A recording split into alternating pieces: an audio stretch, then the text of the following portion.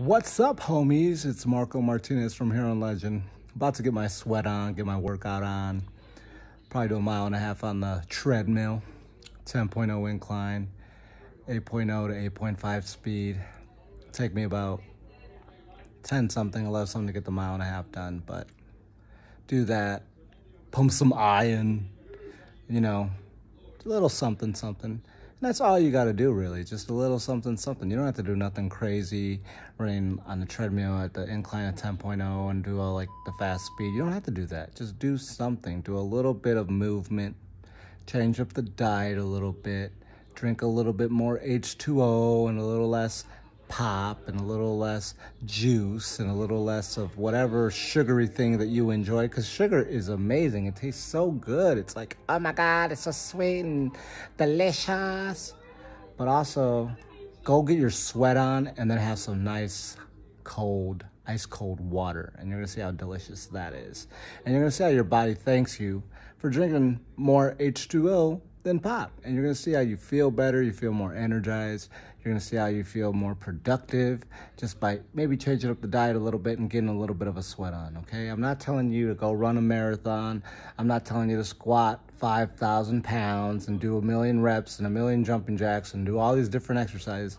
I'm saying start off small. Go for a little walk. Don't buy that pop at the supermarket this weekend.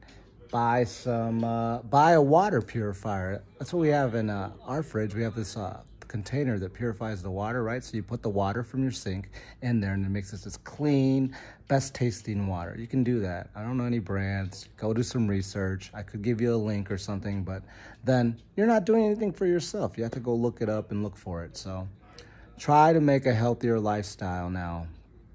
With all the craziness going on, with all this pandemic and things like that, I think you should do your part and try to be healthy and try to make a healthier lifestyle for yourself and your family, but more so yourself, because if you don't change and make yourself better, how can you expect anyone else to want to be better or do better, right? So take your health into an account, take your health into account, and then start working out, start drinking more water, and just start by that. Go for a walk. Go for a walk around the block and have a few cups of water a day and start like that. And then little by little, with the progression of you feeling healthier and better, you'll amp up the workouts, you'll amp up the water intake, you'll amp up the diet. You'll maybe have some salads instead of having, I don't know, tuna noodle casserole, because the noodles are just what's killing you. All those dead carbs, you don't want those. That's not good. So little by little, adjust your diet, adjust your lifestyle. Bye.